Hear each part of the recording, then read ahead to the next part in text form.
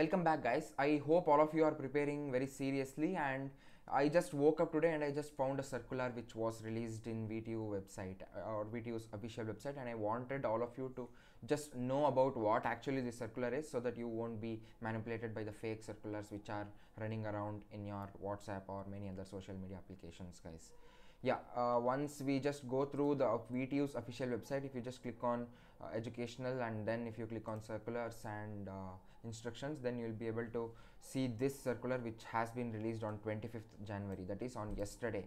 And 25th January, this circular is mainly for all the colleges which are autonomous but affiliated with VTU, and VTU has ensured that it has given instruction for all these type of colleges to not conduct examinations until USNs reach them. Yes, guys, there were certain colleges which had kind of prepared themselves to just get off with the exams even without USNs. That is the reason why they have clearly mentioned that in case any examination is conducted in such a way that USN haven't reached their college, they have clearly mentioned that those examinations will be declared null and void. Yeah, this is the point which you have to take note of, that anything, if any college conducts examinations without USN, such examinations will be treated as null and void.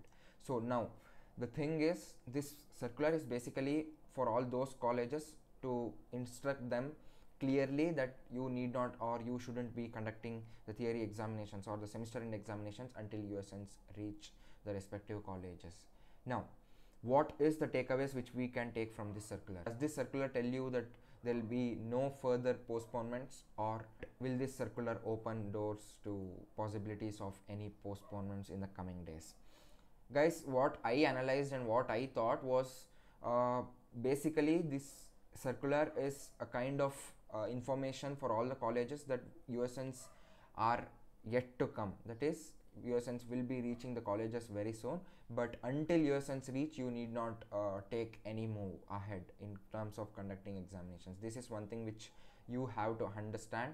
And currently there is no intimation to any colleges which is officially or completely under VTU or affiliated to VTU, but this circular kind of tells us that probably examinations may take place on the same schedule which has been released itself, or if there is anything or if there is any changes in the schedule which is there, it will be updated in the VTU's official website at least by tomorrow.